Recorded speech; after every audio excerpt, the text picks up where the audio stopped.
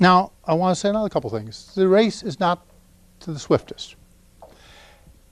The guy who works hardest doesn't win. The person who works on the right problem at the right time in the right way is what counts and nothing else. And that's what I'm trying to do in this whole course. I've been trying to teach you something about style and taste, so you'll be able to have some hunch of when the problem is ripe, what problem is ripe, and how to go about it. The right problem at the right time in the right way counts, and nothing else counts. Nothing.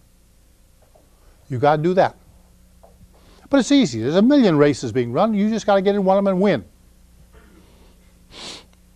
Now,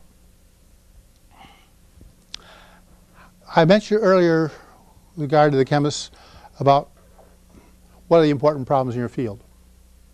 At the urging of some other people, partly, and partly of my own, I used to set aside Friday noon and Friday afternoon for great thoughts.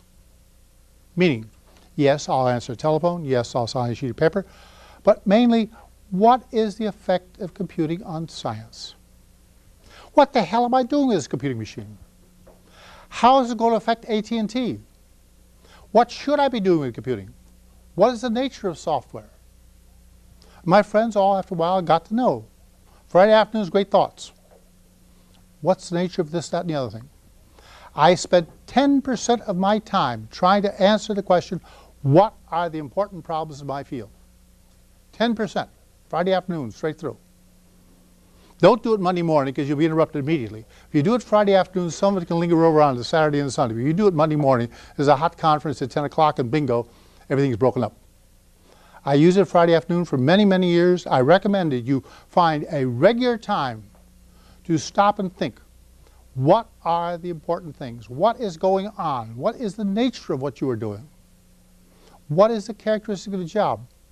What are the fundamentals behind it? So you'll have some idea of where you're headed so you can march in a uniform direction and get far rather than being a drunken sailor and getting nowhere.